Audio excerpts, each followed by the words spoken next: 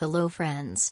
My name is Mrs. Randall and today we are going to talk about your body's safety rules and early warning signs if you feel unsafe.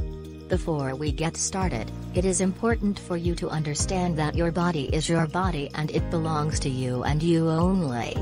If you don't want someone to hug, kiss, or touch you, it is your right and choice to say no.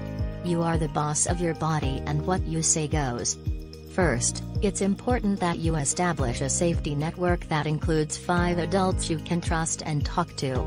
If there's a problem or a situation where you or someone you know feels unsafe, scared, and uneasy, these 5 adults should be people who believe you when you tell them what you are feeling and why you are feeling that way. Some examples of people who can be included in your safety network include your mom, dad, teacher, school counselor, an aunt, uncle, or grandparent. Now, let's discuss your private parts. Your private parts are the parts of your body underneath your clothing. Your mouth is also a private part. No one can touch your private parts or ask you to touch theirs. Nor should they show you any pictures of private parts. If any of these things happen, you should immediately tell an adult on your safety network right away. Feel unsafe? There are some early warning signs to look for. You may get a sweaty brow or sweaty palms. Your heart may start to beat really fast. Your stomach may start to ache and you may even have to use the bathroom. If you start to feel unsafe, tell someone from your safety network immediately. Most important, you must not keep secrets even if someone tells you to keep a secret that makes you feel unsafe or uncomfortable. You must tell an adult from your safety network. Let's take a look at an example of how to use your safety network through the life of a girl named Jen who is having a bad day at school. As a result, she asks her teacher if she could go speak with the school counselor, Ms. Griffin. "Oh Jen. Mrs. Lewis told me you were having a bad day today. What's troubling you? You know you can talk to me about anything." Well, I know you always talk to us about making sure we have a safety network with grown-ups we trust, but I tried telling my mom and she didn't believe me. Now, I'm afraid to tell anyone. Besides, he said he would do something bad to my family and me if I told anyone else. First of all, Jen, I want you to know that whatever you discuss in this office with me will remain confidential unless it involves your safety. I have a duty and obligation to make sure you are safe. Who said those horrible things to you?